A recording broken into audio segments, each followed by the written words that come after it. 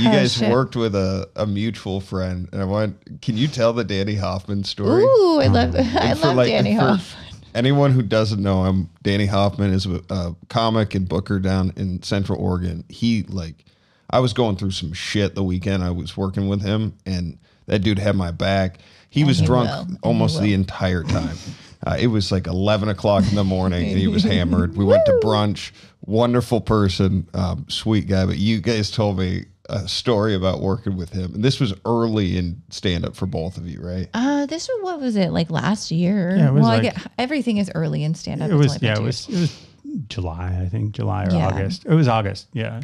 We call Danny the wild card behind his back and into his face, because he is quite literally just a wild card. I mean, where do we start? So he booked us for what we thought was a wedding. Yeah. But was a 25th anniversary party.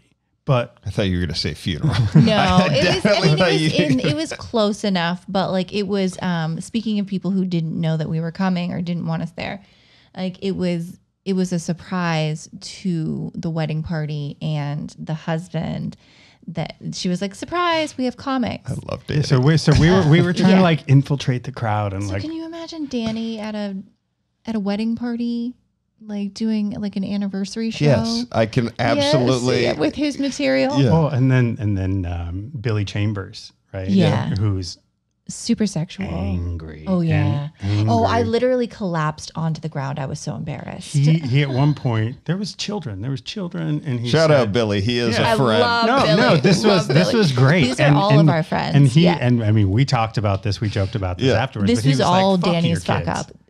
Because we literally told them fuck their kids. He's like, you shouldn't have brought them. And but these people had no idea that comedy was coming. He was like, fuck you, fuck your kid. And I just collapsed onto the ground, because this was just the situation that Danny put us in. Mm-hmm. Like, and then he did get us. Didn't he get us the spot though? Like the He got us a nice place. Yeah, he ended up paying for an Airbnb. Which had pepper spray by the door. There was a pepper spray incident. Wild card. Bear spray? Pepper spray. Just pepper spray. Just like one you'd have in like your, in just your for safety. Yeah. I mean, and wild card. Dane. Yeah. Just took it out, and he was like, "Oh, pepper spray!" Like right in the house, and just all over the ceiling. And then he was like surprised that it got so. And the fumes hard for that breathe. shit, like we had to open all the windows, and then he's like, "Oh man, I touched my mouth." He's like, "It's burning." It burned so bad, and I'm just like, Danny. It was on the ceiling. It was a mess. And you guys had to stay there the rest of the time, right? Yeah, so you just like coughing up all night. Like, it was fine. It was like one spritz, but it's enough to just be like, what is why would you do with that? Yeah, just like impulse control. Yeah. Like we all have, like we all want to do it. Dude. I know, me too. Like this is with absolute love. Like we had a great fucking time. Yeah. But it was an adventure. It was Danny always puts on Danny always puts on a good show. Yeah, man. I mean, I'm from Redmond. Well. I'm from Redmond. I forget that. And I got to headline there, and that place was packed. We sold out General Duffy's. I mean, I don't think it was because of me, right? But it was sold out. No, it sold out when he had me down there. So. Yeah. And there was a ton of people. I went to high school in there. Like there were some people who didn't even know I was going to be there. It was cool, man. It was a great fucking show. We had a great trip. When my friend came too. Yeah. It was a great time. He puts on a great fucking show.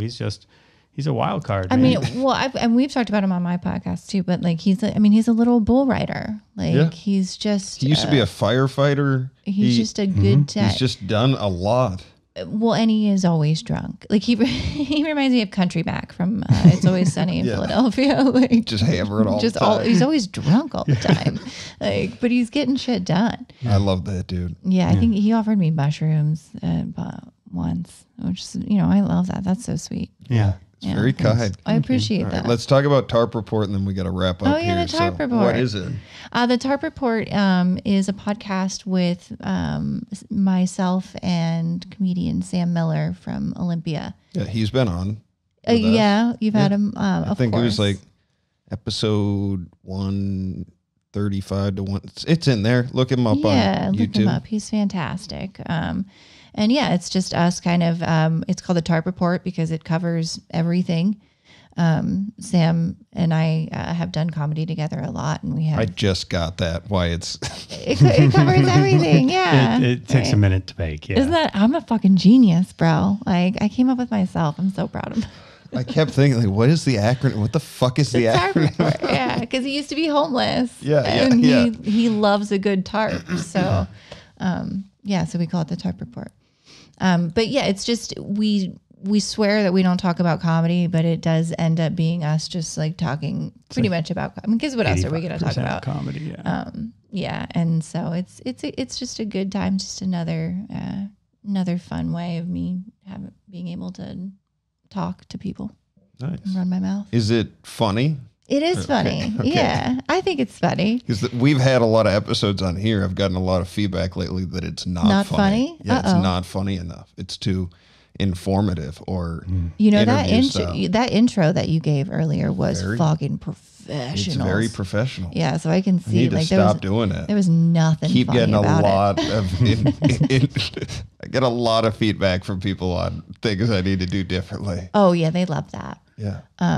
I get a lot of on YouTube. YouTube is they're rough on YouTube. You ever checked out Reddit? Because that I won't. Reddit's fucking savage. I'm entirely too afraid of Reddit. Yeah. Like I'm just now dipping my toe into YouTube Shorts, and it's rough. But I know Reddit will eat me alive, and they'll be right. Yeah. That's the worst part. Is everything that they say will be completely fucking correct. I don't need that level of honesty in my life. Yeah. Put the mirror down. Yeah, we'll get a couple comments on this one for sure. Yeah. So. Do you put this on Reddit? We put it everywhere I can on the internet, and it's. Should I be putting the TARP report on Reddit? You can.